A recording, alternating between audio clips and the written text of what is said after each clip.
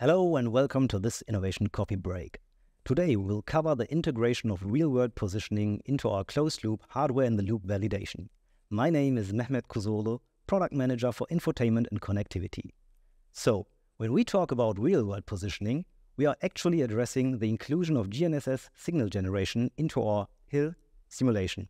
GNSS is the acronym for Global Navigation Satellite System. It is the generic term for various satellite systems providing signals that transmit time and position information to any device that contains a GNSS receiver chip, such as smartphones, navigation systems, or electronic and telematic control units. The receiver uses the satellite data to continuously determine its current location. There are several global satellite systems in operation. Certainly, one of the better known is GPS, provided by the United States. Besides GPS, there are also the Russian LOLAS, Chinese Baidu, and the European Galileo system. Each of them has their own satellites orbiting the Earth with an altitude between 19,000 and 24,000 kilometers. The simulation of GNSS signals elevates the toolchain to an even higher grade of realism and enhances the range and depth of ADAS AD testing scenarios. By transmission of these synthetic signals in real-world format, GNSS receivers are enabled to detect any possible position from all over the world, regardless of where it is currently located. In other words, the device under test receives the satellite signals as if it were at the simulated location at the simulated time. The significance of high-precision GNSS simulation is inclining through rising SAE levels of automation. At lower levels, such as level 1 or level 2, where driver involvement is more in the foreground, GNSS data is mainly used for navigation systems or other convenience functions. However, at these levels, GNSS simulation within HIL is less about high precision and more about optimizing systems already capable of operating with varying GNSS data quality. At level 3 and above, the vehicle takes on more and more responsibility, which requires high precision signals. Here, GNSS simulation evolves to an even more helpful enhancement for testing of autonomous functions, such as evaluating how autonomous system copes with transition from high to low signal coverage, ensuring consistent operation without driver intervention. For customers and stakeholders, the integration of GNSS simulation into HIL testing frameworks offers a spectrum of benefits. One of them is the extension of testing capabilities, which leads to a higher confidence in safety and reliability. Now, let's dive into a more practical view by handing over to my colleague Kai. Thank you, Mehmet. Hello from my side. My name is Kai Franzbecker and I'm an application engineer with a focus on autonomous driving applications. So this is our autonomous driving HIL demonstrator, and now I would like to show you how we expand it by including GNSS signal simulation. To briefly introduce the setup, we have two parts here. On the one hand, our simulation rack, and on the other side, an NVIDIA Drive AGX, a prototyping ECU, acting as the device under test, short DUT. All the simulation data provided by the HIL is fed into the DUT so that it will behave like if real sensors were attached. You may already know the demonstrator from previous sessions. Therefore, in this video, I only want to give a brief overview of the system. If you would like to get more details, just check the video to which we have provided a link below. The heart of the system is our dSPACE Galaxio. Running in hard real-time, it simulates the automotive simulation models ASM, such as vehicle dynamics and the traffic simulation. We also have a sensor sim PC with high-end graphics cards running Aurelion's sensor simulation with a real-world scenario. The first GPU is dedicated to the camera simulation, including camera lenses and sensor models. Additional sensor models can be applied via our Environment Sensor Interface, ESI unit, and are converted to GMSL2. On the second GPU, we have a LiDAR simulation, including material properties. This data is fed into the ECU via Automotive Ethernet. Additionally, we could also add radar and ultrasonic simulation, but since we don't want to focus on those, we now want to take a closer look at the GNSS simulation part. For the GNSS simulation, we have decided to integrate third-party GNSS simulators into our setup.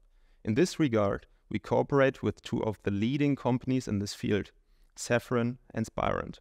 Of course, there are more providers on the market, but with these two, we have a lot of experience and several successful projects. We offer complete and fully integrated solutions for both Safran's GSG 7 and 8 series and Spirent's GSS 7000 series GNSS simulators. So for both devices, we provide a suitable interface to our HIL real-time simulation. And we have made sure that you can get everything you need as an integrated solution from dSPACE. These GNSS simulators are completely flexible. So together, we will find a configuration that suits your automotive or aerospace applications. No matter whether we are talking about GPS, GLONASS, Beidou, or Galileo, all common civil signals are available. Even multi-antenna setups to increase position and heading accuracy can be easily simulated. You want to go even further and increase the position accuracy to centimeter level? No problem. Real-time kinematic approaches such as feeding our RTCM correction messages into the receiver are well prepared.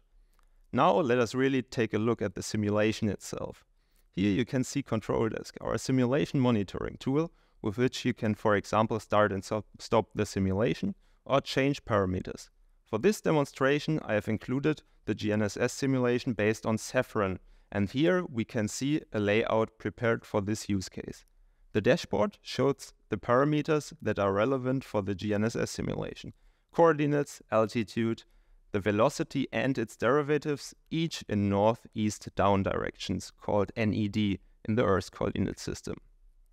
GNSS-specific parameters, such as the transmission power of the output satellite signals, are also accessible during runtime.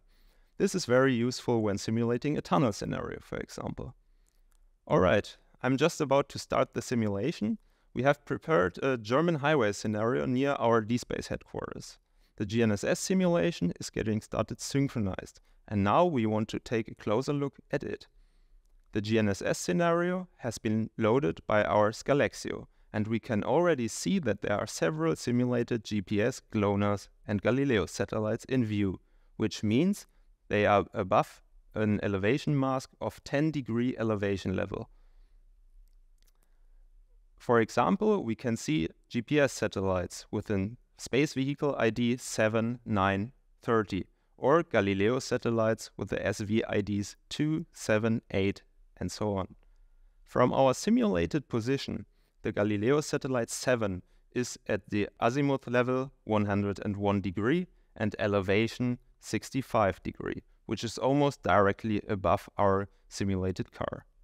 So for those satellites that we just saw, we are already outputting the RF signals. For demonstration purposes, I now read the detected position from the GNSS receiver, into which we fed the RF signals, back to the GNSS simulator. And now we can see the deviation between the simulated position and the detected position. On this map, we can see both. The receiver has already determined its position, and the deviation seems to be in a range which is perfectly fine for this application. As I said before, we could increase the accuracy to centimeter level with approaches like RTK. Well, these signals received by the development kit here could now just be received by your ECU under development. Take a test drive wherever you want without actually being there. Just get in touch if you would like to learn more about this topic. We will be happy to help you configure a setup of your needs. Be sure you will receive a scalable and fully integrated solution. Have a nice day and thanks for watching.